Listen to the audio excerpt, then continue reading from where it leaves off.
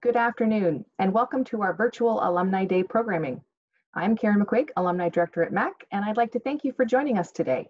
And a very special greeting to those who are celebrating their anniversaries this year, the classes of 1945, 50, 55, 60, 65, and 70. Congratulations on your milestone, and we look forward to having you back on campus next June.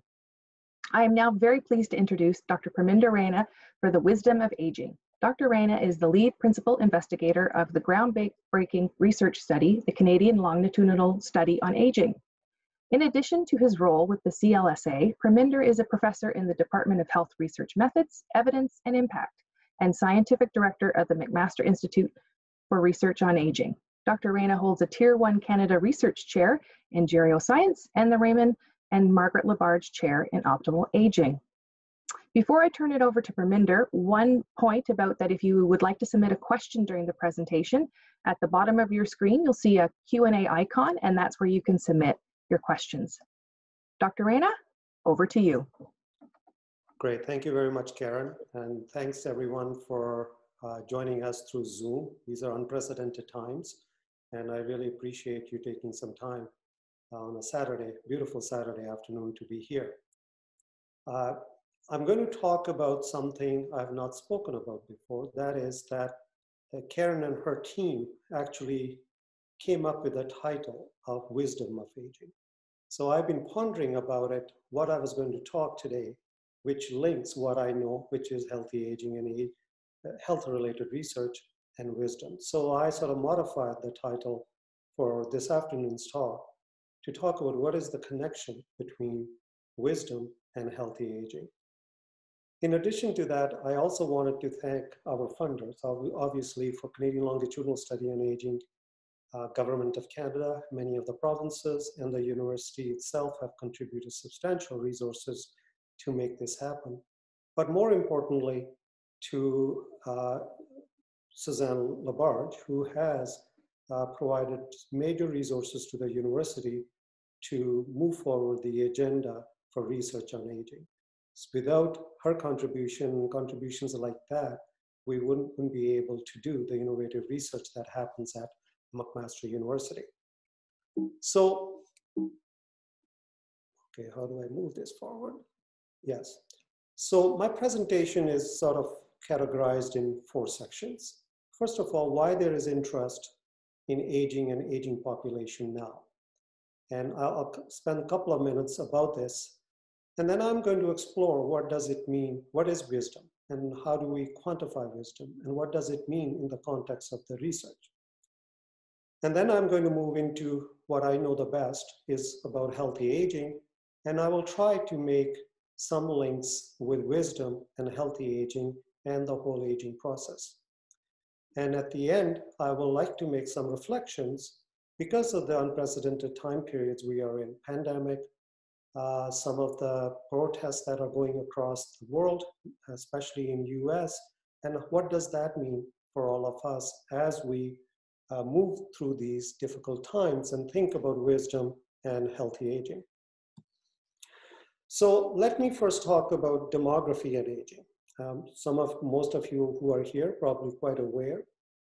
Population aging is important. It's an amazing achievement of modern public health system, our social systems, and is unquestionably the most important demographic force of the first half of the 21st century. And the second half is going to be the climate change and what collisions the demographic force and the changes in climate happen is an interesting topic, perhaps a talk for another day. Aging itself is nothing new. In 1897, Carl Pearson depicted, and many other artists in that time period also depicted the cycle of life, birth to death, and how we age and what all sorts of things we face as we go through different life stages. And even at that point in time, if you look at the picture and read about this picture, there is a certain hint and notion that as we get older, we gather wisdom all along our journey. And that's why the oldest person on the right side of this picture looks like somebody wise and sage. However, the concept of aging itself is not new. What is new in the current environment, where policymakers, governments, researchers, and everybody in the society is dealing with, is the whole notion of longevity. That is new. Longevity has started to happen in the last 30 to 40 years, that we are living very long. This is a magazine cover from Time magazine, where the speculation was the baby born today could live up to 142. I don't believe we will live to 142, but the point is that we are living a lot longer than we used to live, let's say 50, 60, or even 100 years ago. And this phenomenon is not that different in Canada as well. This is a moving picture that starts with a pyramid, that there's more young people at the bottom and fewer people at the top. And as we move through the time and go project up to 2050, and we see this is the upside down pyramid, there's more people, older people at the top, and fewer young people at the bottom. So the dynamic of the population has shifted and continues to shift, and it'll shift even more. And this was reported in a Statistics Canada report in 2050, that Canada has started to show its age, as seniors, people over the age of 65, outnumber children for the first time. So this raises whole sorts of issues for the governments, for the policymakers, for the society. It's an opportunity in many ways, but it also poses certain challenges. And some of the challenges we have seen in relation to the long-term care and the pandemic, and what kind of devastation this pandemic has caused on aging population and impact on the policymakers through that. As we age, there's a general understanding that as we age, we become wiser. The question is, are we really wise as we age? Do we gather that wisdom? And that raises the question, what is wisdom? A recent paper in Journal of Gerontology, which is a important journal in the field of aging, sort of talked about this whole notion of wisdom, and it began with the following sentence. It is often assumed, colloquially, that wisdom comes with age and experience, yet empirically and anecdotally, this is not necessarily the case. And the paper continues, wisdom seems to be rare among any age group, leave alone older people. Rare, the word rare has an important, as in not common. For that matter, what is wisdom? Everyone seems to know what is on some level, but is difficult to articulate. Even Socrates did not quite nail it. The only true wisdom, he said, is in knowing you know nothing. As I was trying to learn about this whole scientific view of wisdom, Socrates really didn't help me in sorting this out. So I went on to looking at other wise people around the globe, and I came across this particular painting where Buddha, from an Eastern philosophy point of view, says wisdom only comes to those who can control their minds and achieve enlightenment. And here enlightenment is with the capital E. Here at least, there is a hint as to what wisdom actually might be. Good health, bringing happiness to your family, and peace to all. If we go to other religious scriptures in the Bible, God grants Solomon wisdom. But Solomon then does something utterly foolish and turns away from God, which doesn't work out so well for him. So the point of this is that perhaps wisdom is a fleeting thing, or at least something that needs to be nurtured like a garden. So if I continue on this thought before I start to talk about healthy aging, let me take you through a bit of an example where practical application of wisdom and knowledge, at least in the scientific literature, is quantified. Science has approached the question of wisdom in different ways. In the field of information science, where associated with collecting and storing information, wisdom resides at the top of a pyramid. Base of the pyramid is data. Look at your bank account statement. The entries, the credits and debits to your account, those are data. By themselves, they are meaningless. Put into context, however, the data becomes information by itself. Without context, data is useless. Information is useless. For example, $212 that you might have spent at the supermarket on groceries, that is the information. Now the question comes, what do you do with this information? That becomes knowledge. Knowledge is information that gets internalized by a person. Knowledge is knowing that $212 that you might have spent on groceries will provide you energy and nutrition for you or your family members for a week. But only if you make a big pot of chili with red beans and eat oatmeal for breakfast every day except for Sunday, and some people like to eat pancakes on Sundays. Your knowledge includes knowing this is totally doable since you love oatmeal and you can extend the chili by boiling some pasta for chili mac later in the week, which also many of us might love.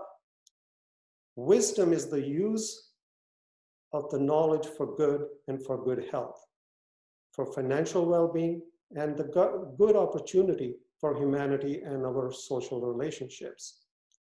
And this is where wisdom starts to connect. What do we do in our day-to-day life, and how do we live, and how that translates into healthy aging that becomes important.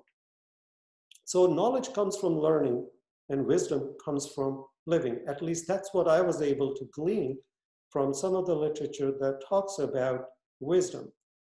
And then I wanted to, as a quantitative researcher, I wanted to see what is actually the definition that I could actually use if I was to go and measure and try to understand the processes of aging related to that.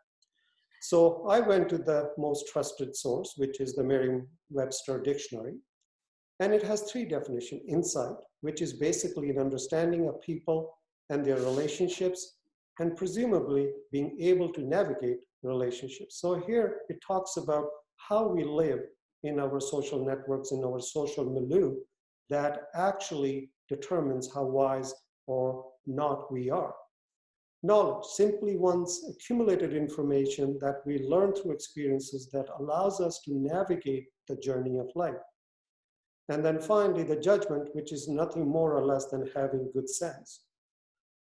So if I take this notion of wisdom and think about what research has thought about healthy aging, it actually comes into something like this. Obviously, we have our biology and genetics that we inherit from our families and our parents and grandparents. But beyond that, much of it is what we do with ourselves. It is good quality of life, how we behave, what kind of social networks and social associations we develop, how we keep our mind and body sharp, and how do we stay healthy as long as possible. So this is what the concept of healthy aging that we have applied to the Canadian Longitudinal Study on Aging that Karen mentioned at the beginning of this presentation. So what we wanted to do and understand that why some people age in healthy fashion and others don't.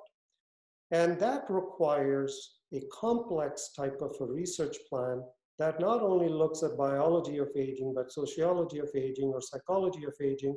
It looks at environment, economics, and everything, and how all of that comes together and defines and understand why some people age in a healthy fashion and others do not.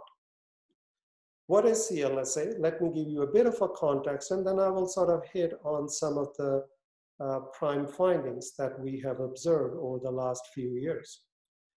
CLSA is a research platform that is composed of 50,000 participants. At the baseline when we started, we recruited people between the ages of 45 and 85 living in the community. And this is a Canada-wide study. And we collect data from these individuals through telephone interviews. We go to their homes, we bring them to our data collection sites and collect all sorts of data, which I will tell you what we collect. And then each one of these individuals are followed every 3 years, and we will continue to follow them for the next 20 years and hopefully more. And this is one of the largest studies on aging, not only in Canada, but globally. And it provides very relevant data from a point of view of science, advancing the science of aging, but also from the perspective of policy. Example of that is that as part of the pandemic COVID-19, we were actually quickly able to launch a COVID-19 study as part of the CLSA to understand how pandemic is going to impact the social and mental health of many of the people who are part of this study, and probably reflects what rest of the country, especially in this age group, is experiencing. And this sort of gives you a map where the data collection happens across the country. You see, we don't have much in the northern part of Canada, and this is for logistical reasons. And so we follow the Statistics Canada, the way they select individuals, and that's what we did here as well. This gives you some sense of breadth and depth of CLSA. I give you examples here. You don't have to memorize any of this. I won't be doing any testing at the end, but it tells you we collect data on socio-demographic information, ethnicity, culture, language, sexual orientation, income, wealth. And we also collect information on lifestyle and behavior, such as smoking, cannabis use, alcohol use, nutritional risk, physical activities, nutritional intake, and so on and so forth. In addition to that, we collect information which is more related to general health. And that might include general health, women's health issues, vision, hearing, oral health, how people function in their day-to-day life, injuries, falls, and so on and so forth. In addition to many of the diseases that inflict as we age, and we are trying to capture those as well. In addition to that, as I mentioned, when I was starting to talk about the CLSA, we also capture some of the other important determinants of healthy aging. That is our psychological well-being, our psychological health, whether it be positive mental health or a negative mental health, such as depression, our cognition, our interaction with our social networks, whether we are socially engaged or lonely. What happens to us early in life, how that impacts to us later in life. Labor force issues, retirement, pre-retirement, and changes that happen in the workplace. Social health. Humans are social beings, so we need social networks, but how we engage with our social networks becomes very important. What kind of support availability we have, care receiving and caregiving, social inequalities.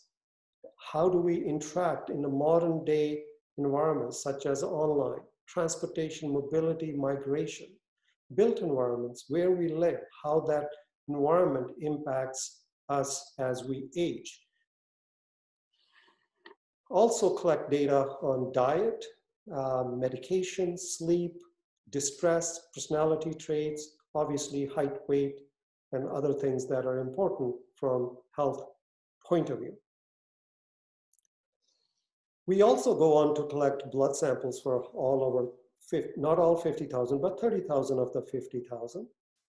And we do more detailed cognitive assessments on the 30,000 of the 50,000 people, and do some very deep measurements related to their hip waist circumference, blood pressure, body composition, how people perform, such as time up and go, standing balance, 4-meter walk, their strength, their vision, images of their vision, hearing, lung function.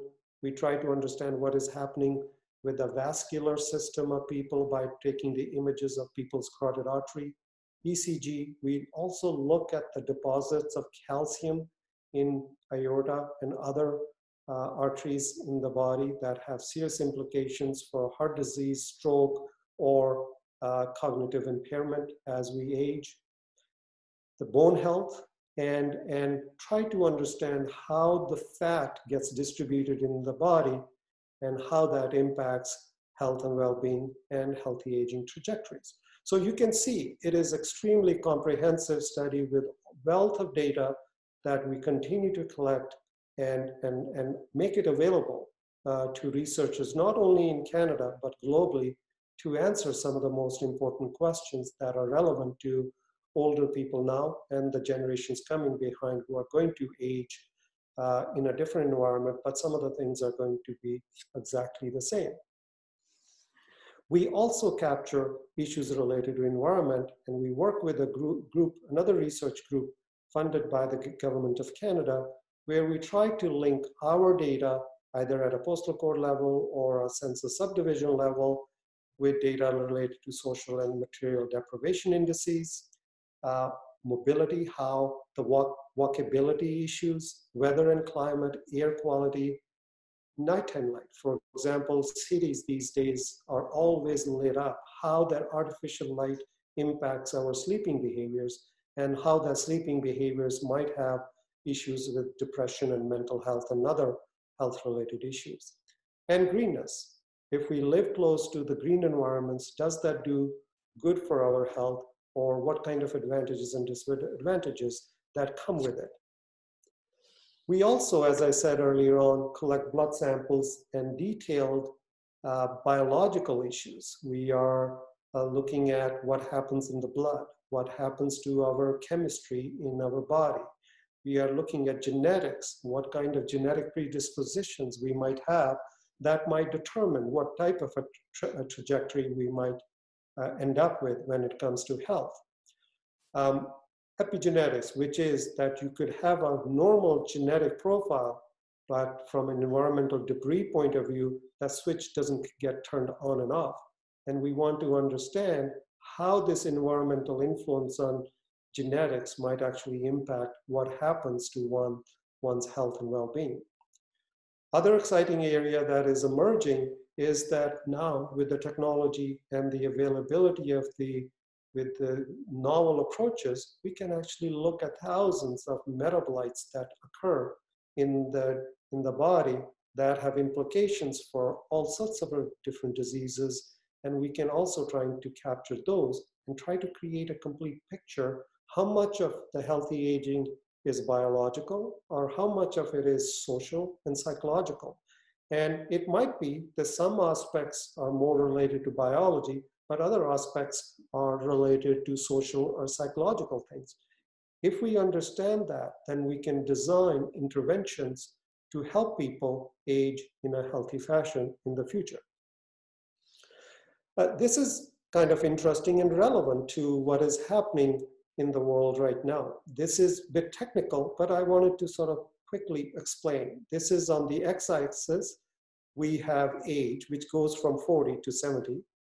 And on the y-axis, we have a percent of Y chromosome. This is a genetic information.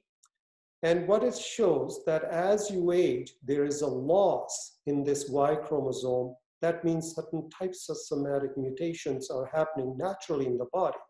So the question which nobody understands as yet, as these mutations happen, these changes happen with our genetic profile, such as Y chromosome, does that actually predispose us more to developing a disease or having a poor health? And recently, there's also been a suggestion that the older people who are getting severe COVID-19 disease, is that due to some underlying biology, and that biology might be related to these types of mutations or other underlying health chronic conditions that the people might have.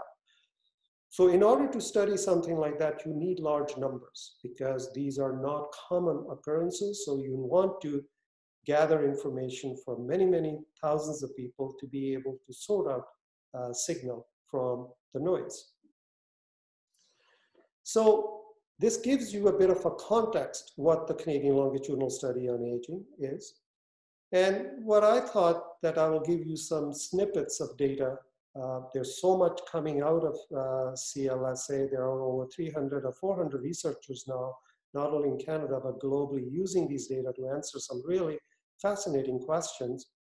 But in the context of what we are doing right now, how we are living under pandemic, and we are hearing daily news about how it impacts, that coronavirus impacts people differently, that it has a very different impact on people living in social inequality or health inequality. And we are seeing some of that impact in our aging population, especially living in long-term care sector. So I wanted to touch base on how CLSA could handle and inform policymakers and research in relation to health and social inequalities among Canadians. And what could we do if we knew, if we have these data, and what should be done in the future? These are some early findings, and I'm going to highlight some of these things. Before I get into that, I wanted to give you a bit of a context. Who is in the CLS? Majority of the participants are self-identified as European origin. Majority of them born in Canada, and most often speak English at home or French if they are from Quebec. Majority of the CLSA participants are married or live in common law relationship. And in the oldest age group, which is 75 to 85, almost 74% of men, but only 36% of women are married. And the majority of those who are widowed are women. And this sort of brings in a notion, which I'll talk later, social isolation and loneliness, and how we live our lives, or forced to live our lives in later years. Education-wise, 74% in the CLSA report having a post-secondary degree or diploma, 7.5% report having some post-secondary education, around 11% report graduating from secondary school, and around 7% report that did not graduate from high school. And the percent of the people who didn't graduate from high school is a little lower in the CLSA in comparison to the Canadian census data. So we might be underrepresenting some of these people in our study. Similarly, by income, we have numbers, but the population representation of people in low income group is slightly on the low side in the CLSA as compared to what we see in Canada. 33% reported their total household income to be 50 to 100,000 range, and 5.7%, which is not small, indicate their annual total household income is less than 20,000. That's a substantial number of people who are living below the poverty line. Women aged 75 to 85 are the group with the highest proportion with a total household income of less than 20,000. So already you see that even the descriptive data start to show you that there is a gender inequality that happens in our society, but on top of that, the income disparity also creates challenges for these individuals as they move through the life stages and age. Retirement is another important trigger point as we age, and 45% of the CLSA participants indicate they are completely retired, and around 11% report they are partly retired. At age 75 to 85, majority of the people are reporting they are retired. However, what I don't have here on the slide, around 20 to 22% of the people, once they retire, they go back to work, mostly for financial reasons, and that number tends to be higher in women. This is one of the projects that some of our colleagues from Quebec and other parts of the country did. And again, as I mentioned, that the CLSA collects very rich data on vision and hearing and cognition. And there has been a speculation over the last few years that these sensory inputs might be linked to cognition and eventually with dementia. So having a large study like CLSA, actually these researchers looked at that relationship And data from CLSA suggests the link between declines in sensory acuity, that is hearing and vision loss, and cognition. And what they exactly found was poor hearing was linked to declines in memory and executive function in otherwise healthy, autonomous, community-dwelling older adults. And this gives us a bit of a clue, if this research pans out and is replicated by other researchers, that we can actually think about interventions that focus on hearing or creating support structure that actually allow people to function in their own homes and their communities a lot longer if we understand what the origins of their cognitive deficits might be. Same researchers also found that social factors such as social participation, social networks, loneliness, and social support do not explain the link between cognition and sensory loss, because there is a debate that this must be an artificial relationship because it might be explained by these other things that are very important from a cognition point of view. But again, having a rich data like CLSA is able to sort these relationships out and start to give credence to this particular hypothesis that there is a link between sensory factors and cognition, because sensory factors such as hearing and vision are highly controlled by the brain as well. Another area which is of very importance, and it has come to the forefront completely under this pandemic, the issue of social isolation and loneliness. Prevalence of social isolation and loneliness was almost 5% and 10% respectively. And this is important to keep in mind, that somebody who's socially isolated doesn't mean that they are lonely. These are two different concepts that we need to think about them in a different way. But they vary substantially, who is socially isolated and who is lonely.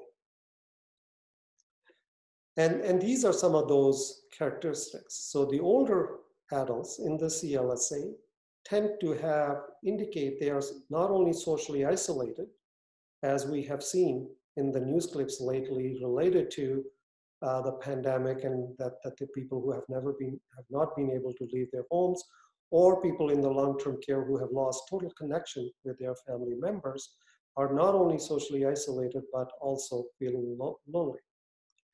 Sex is an important characteristic that defines the whole notion of social isolation. Women, education, low-income people tend to have more features of isolation and loneliness. Low income, functional impairment as people start to become functionally dependent, and chronic diseases. Association between some geographic factors emerge for social isolation, but not loneliness. For loneliness, the focus may be less on where people live, but rather on personal characteristics that put people at risk of getting lonely, such as low income, having functional impairment, or living in an area where there is not an environment that allows them to move around easily in their community, such as lack of transportation. Other area that CLSA researchers have been focusing on is related to, for example, nutrition and depression. Again, if I take you back to my earlier comments about wisdom and how that links to healthy aging, all of these things that we do in our life impacts our healthy aging trajectory. And it is one thing to have an information, it is how we process that information and create into knowledge and implement into our day-to-day life becomes important. And nutrition and healthy diet is one of those things. And what data shows that fewer intakes of fruits and vegetables were found to be linked to depression for both men and women and immigrants and those born in Canada. So it didn't really differentiate between people who are immigrants or who are new to Canada versus who have been in Canada for a long time. And also consistent with other previous research, results support that among middle-aged and older adults, those who are women working age, married, have lower education, have lesser annual income, are more likely to experience depression. Again, some of the social determinants of health and healthy aging come into play. And this is important to keep in mind, which I'll talk later on. As I said, that the gender and lower income sort of goes hand in hand. So when social inequalities happen, there is usually a double and triple whammy that has a big impact on the healthy aging trajectories. And this is an example of that. If you're a woman, you have have lower education, have less annual income, you are going to experience some of the worst health outcomes, such as depression as you age.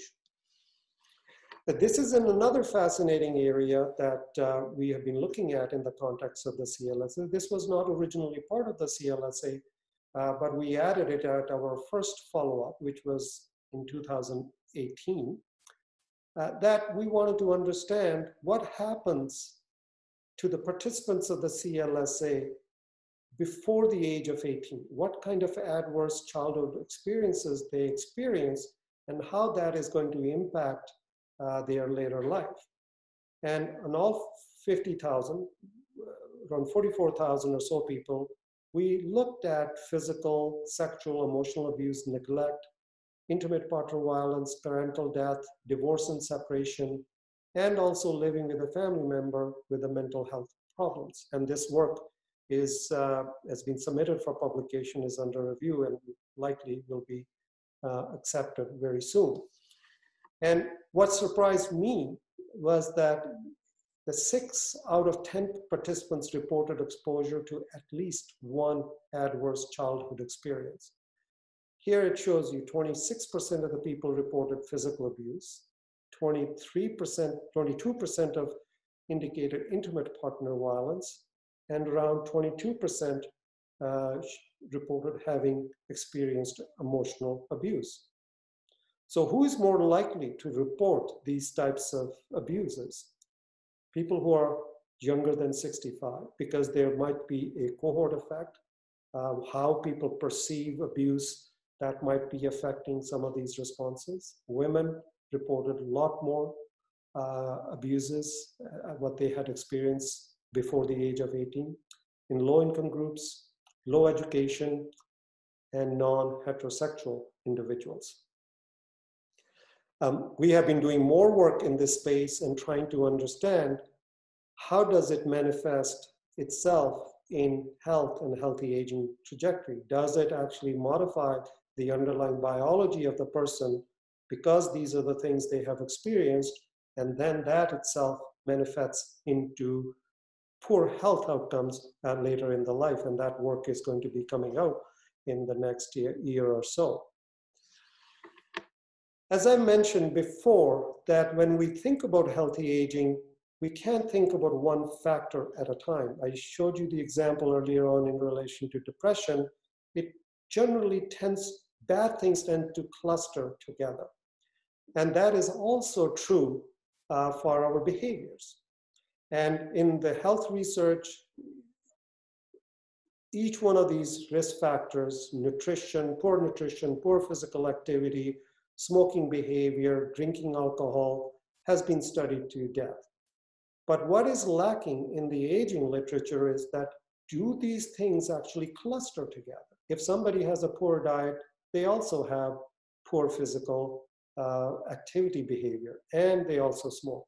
And what impact all of those things might have on people's ability to age in a healthy fashion. So we took on this project, and we wanted to see how these things cluster. Do they cluster, first of all? And what we found, the study suggests that low physical activity is the driver of the population burden of disability.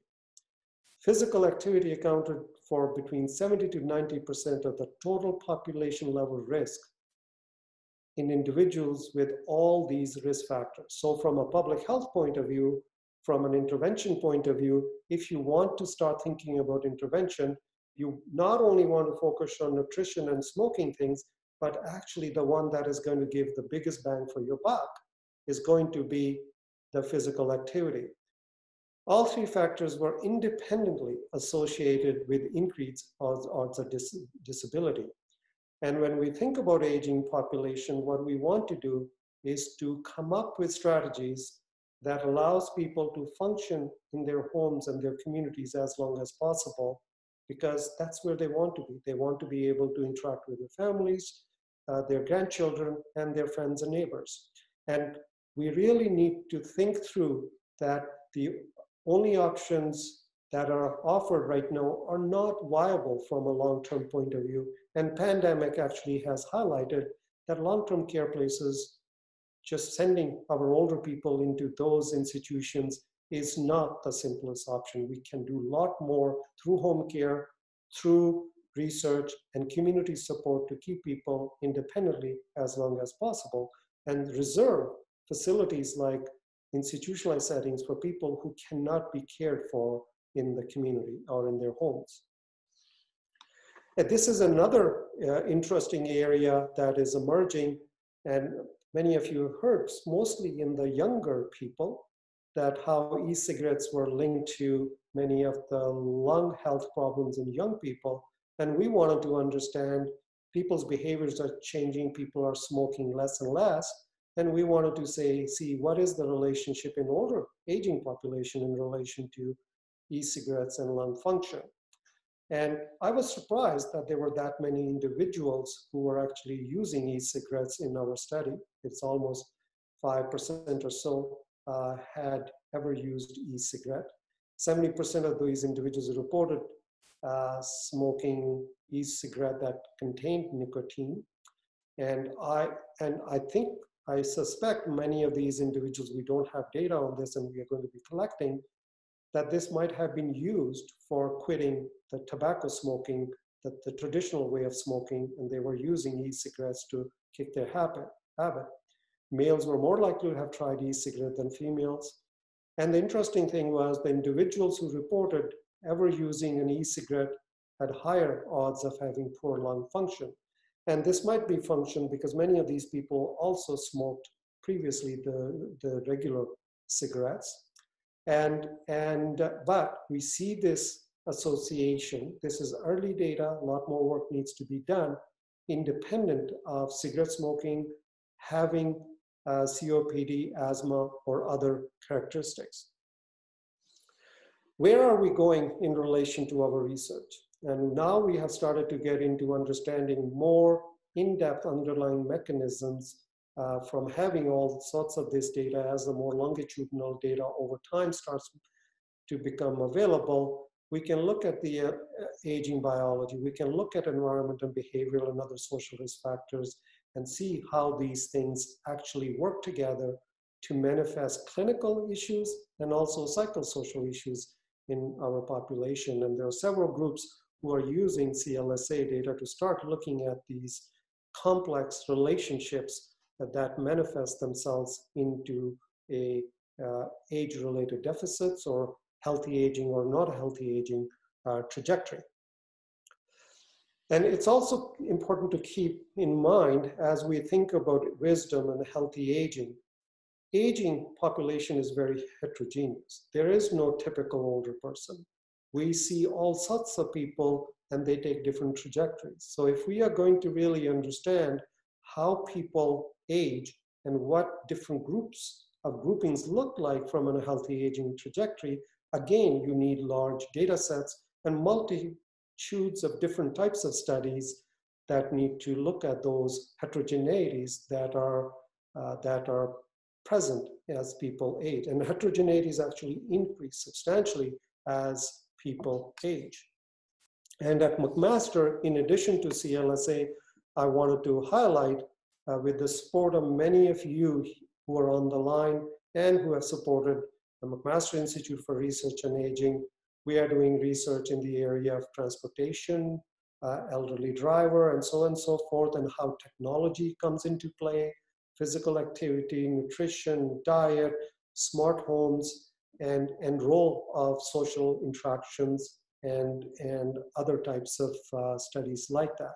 So there's much more than CLSA that is happening at McMaster that is really bringing McMaster to the forefront of aging research, not only in Canada, but also globally.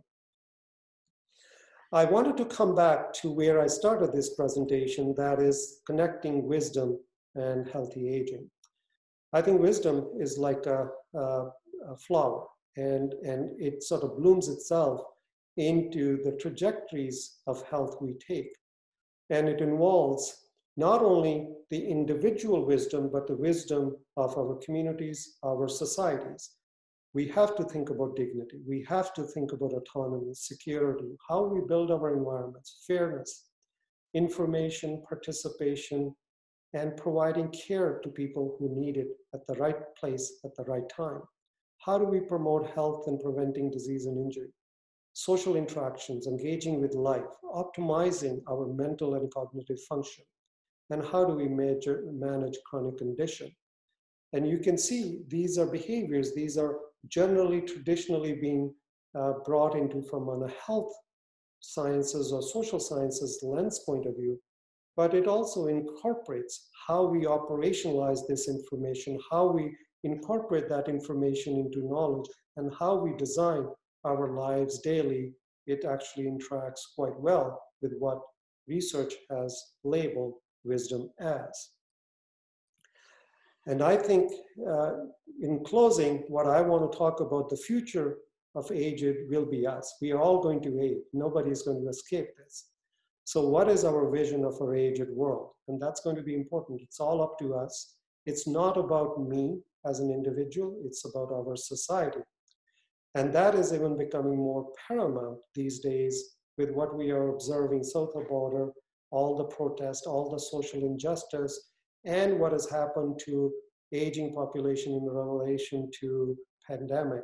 These are not individual issues, these are collective issues. And how we manage those will determine what kind of society we are going to live. And as a society, what kind of wisdom we will have that nurtures a healthy aging in our communities. I like this quote, and I will end my presentation with this quote. The world will not be destroyed by those who do evil, but by those who watch them without doing anything. And I think we are seeing reflections of those in our society. We are seeing more and more that there's no bystanders. People are coming out and crying for social injustice. And we have to do the same for ageism and how we treat our older people in our communities. Thank you very much. And I will stop here and take questions from all of you. Thank you.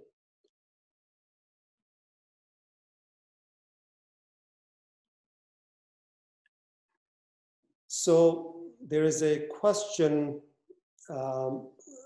from one of the participants. The term aging brings negativity for the population. For example, long-term care situation, how do you change the culture to positive attitudes?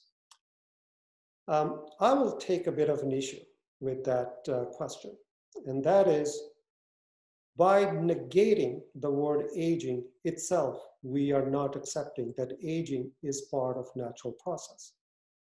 And I think aging is not a negative term. It is a very positive term. Question is, what do we do with it?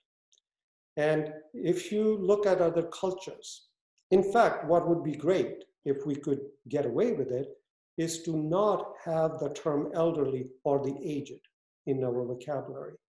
If you go to some of these communities in Italy, Sardinia, which has one of the blue zones, people actually don't know the word aged or elderly. They are part of living. People age. As soon as you're born, you age. So I think if we are going to get rid of ageism, I think that's what the notion behind this question is. First of all, we have to accept that we are all going to age. Aging is part of living. And then we can say, how do we treat each other fairly, whether they be young or old, is going to be the way we will create positive attitudes.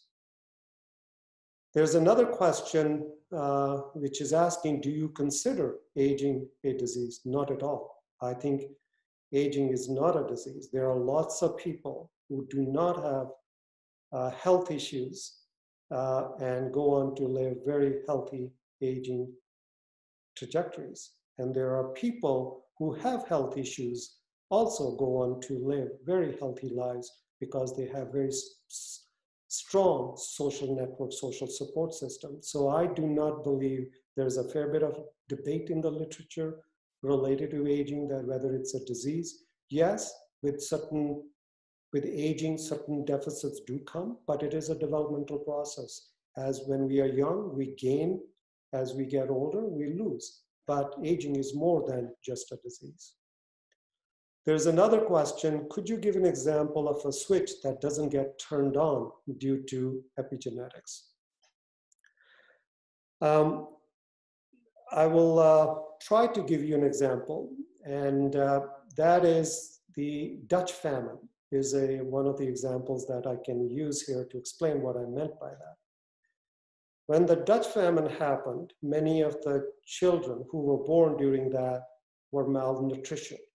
If you go and look at the genetics, the genes look very normal. It was something to do with the environment that was sort of initiated by this particular phenomenon of Dutch famine that actually turned on this, blocked the switch. Because sometimes in order for genes to work properly, you have to turn on the switch, other times you have to turn it off.